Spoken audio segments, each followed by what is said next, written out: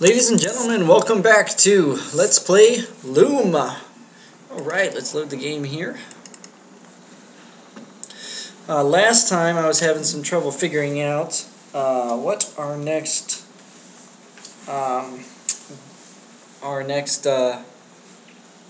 spell was.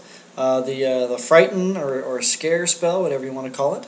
And it's actually DFFD. I figured it out off screen for you, so we don't have to waste any more time. But we saw the first two scenes out of the crystal ball. Here's the third.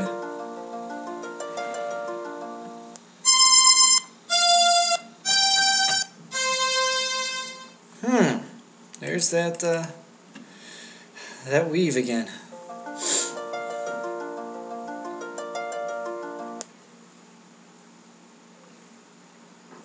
Alright, we're going to head back to these guys, and we're going to go past those shepherds now.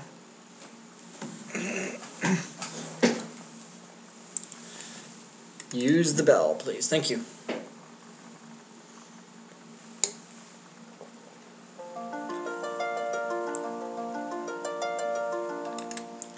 Alright, exit the area, Bobbin. Hurry! Run! One thing Bobbin does not do very well is run.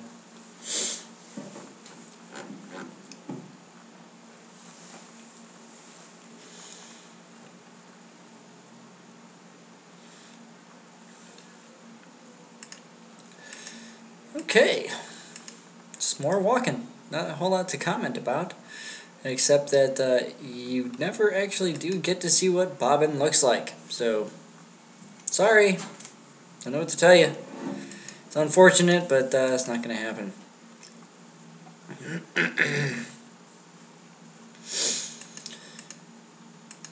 But he is one of the coolest protagonists that I've ever dealt with in a game, so hey. Pros and cons to everything, my friends. Pros and cons.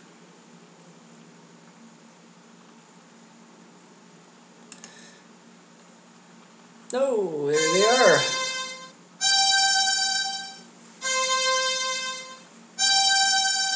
He's back.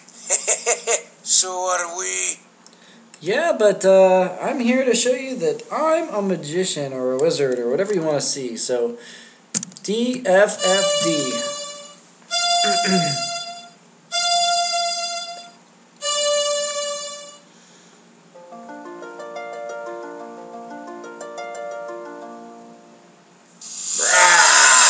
It's the Dracothuban! He's out away! Well, that worked. Funny. I don't feel very scary. In the disc version, he actually laughs and says that was fun. Let's mess with these sheep.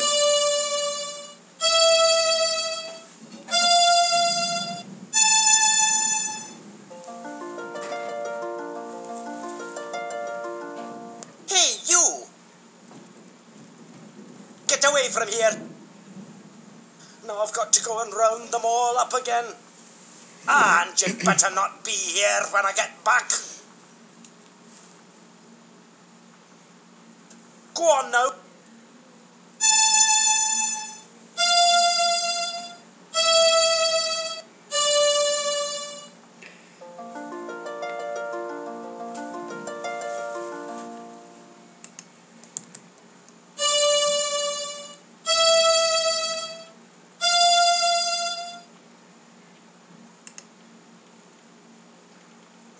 Okay, I believe that's DEFA. We'll see a bit later though, just to make sure. But I don't have A yet, so I can't do anything about it.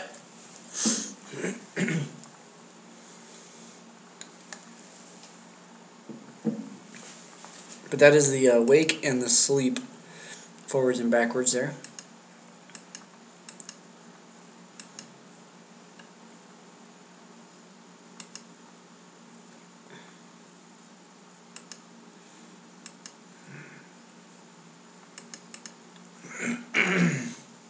In the disc version, you're going to come back to this spot later in the game. However, right now, in this version of the game, the background is completely different from what you see there.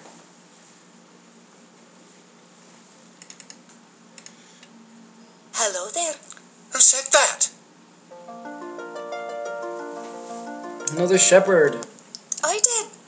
My name is Fleece, first chosen of the Guild of Shepherds. I wish we had time to chat a while and trade some tales, but we have got a serious problem on our hands. What sort of trouble are you having?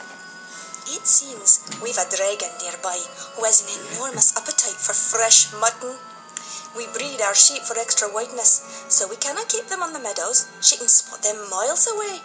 By now, the dragon has carried off so many that we may not be able to fill the cleric's order. The cleric. Clerics? I just saw the bishop at the glassmakers. Bishop Mandible? He placed the order for 10,000 sheep. 10,000 sheep? That's enough to feed an army. Message. Yes, that had occurred to us too. You noticed our increased patrol in the forest. We'll deliver the sheep to the clerics if we can, but we won't trust them. I suppose fighting the dragon will be out of the question. Only a mage can save us. I just happen to possess mage-like skills. But enough about that. Let's talk about this sheep right here. I see you've noticed my little friend. She doesn't look at all well. She isn't, and my songs of healing don't seem to be bringing her much comfort.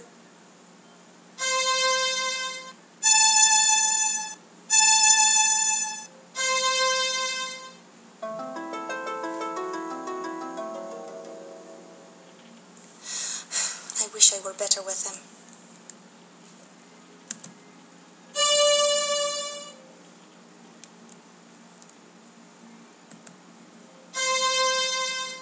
Okay, looks like that spell that she just cast was CAAC, which is going to be the healing spell, and we'll need that later.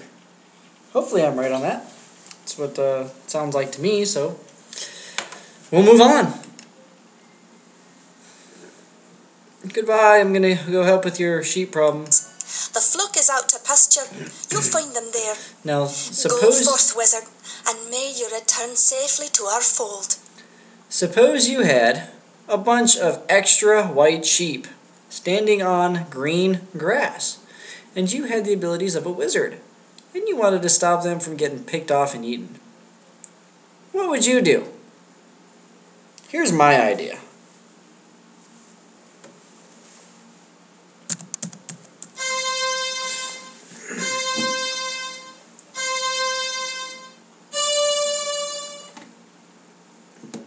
Turn them green. Ha ha. Oh, and then we stand out.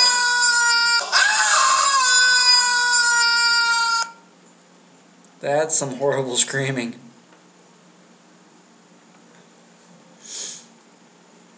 Well, what have we here?